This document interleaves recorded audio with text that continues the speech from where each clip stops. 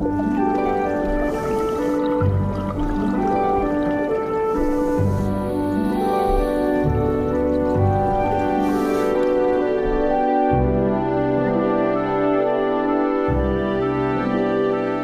woke up this morning thinking about the reefs in Discovery Bay, Jamaica, back when we met in 1974. All that clear water, coral over the bottom, really paradise. There were so many of us studying all different kinds of questions about the reef, but we never really thought about reef conservation because we thought those reefs were indestructible. We basically took them for granted. Yeah, it was really magical, you know, and we were in love. And we were going around and looking at all those beautiful places. And then the whole damn thing went to hell. And it did it so incredibly fast. I mean, we had Hurricane Allen in 1980, and we stuck half the lab in our house up the hill, and we woke up the next day and the reefs were gone. But there's always been hurricanes, and we thought we really knew how they were going to recover, just like a forest recovers after a forest fire. And so we studied it, and we predicted it, and we published it in Science, and we totally blew it. We were totally wrong because what we forgot was us. We forgot how people had overfished and whatever, and changed the rules of nature.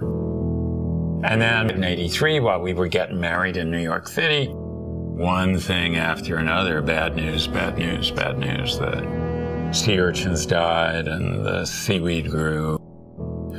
And the corals were dying. Before you know it, the reefs of Jamaica, where we fell in love, are just a garbage dump.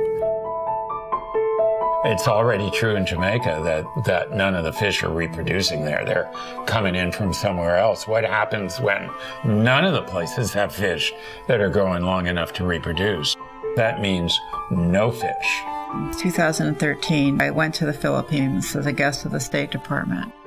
And they took me on a dive so I could go underwater. And we get underwater, and it's just devastation. Yeah, everything dead. The really scary thing was in 45 minutes, I didn't see one single fish. And that's where we could be going in the Caribbean if we don't do anything. And it's the same thing everywhere. We go to Panama, and it was miles and miles and miles of dead staghorn coral from disease. Come on, Dr. Doom and Gloom. There's still some nice places left.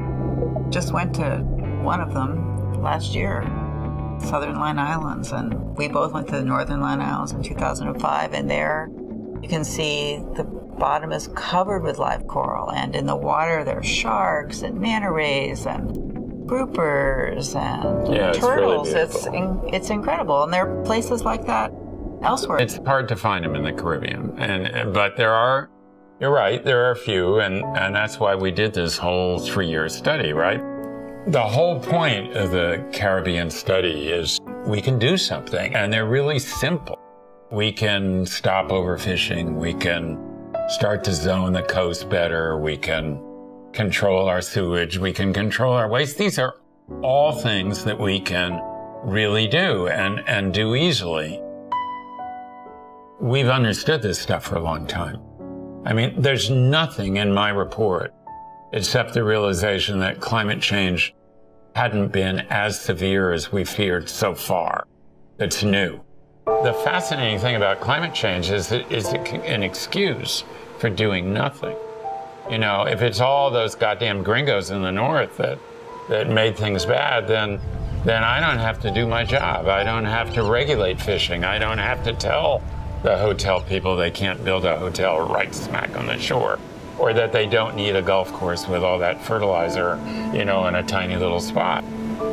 The coolest thing we found was that the places that were protected from overfishing and sort of runaway coastal development were a lot more resilient to climate change.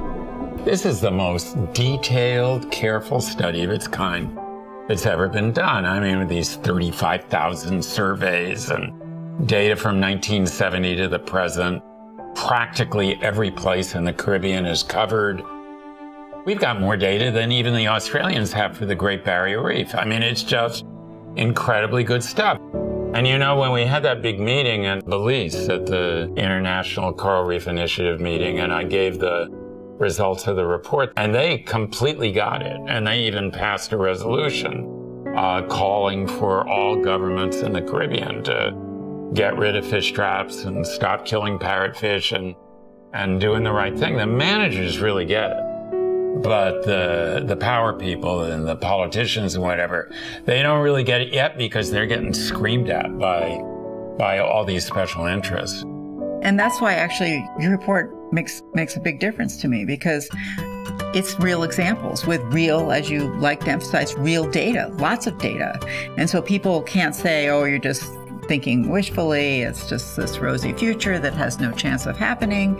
Your report shows that there's a real chance of happening if we actually take the steps that need to be taken.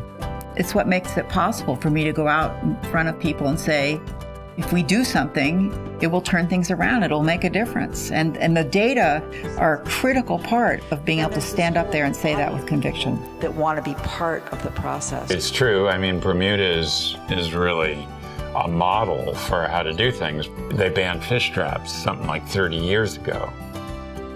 The Flower Garden banks, and of all places, the Gulf of Mexico, surrounded by oil rigs. They're in really good shape, but that's because nobody's figured out how to build a hotel out there, and so they're really far away, and Bonaire is really good.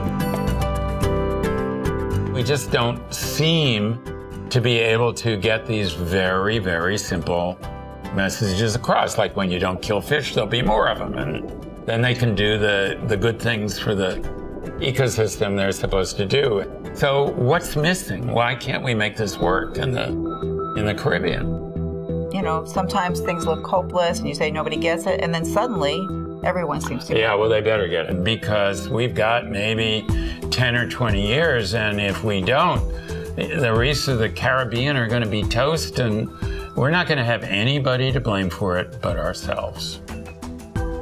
You know, it's really important. The stakes are pretty high.